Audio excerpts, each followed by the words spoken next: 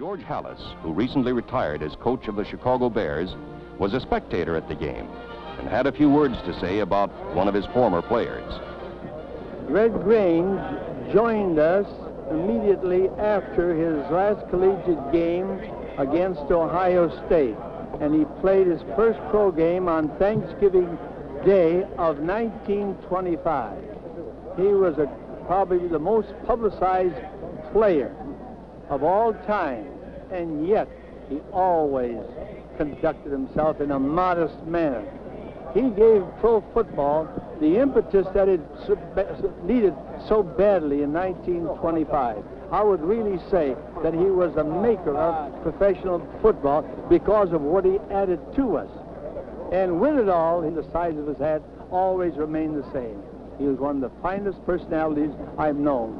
A fine, honest, modest young man. And today, he is still of the same type, I'm happy to say.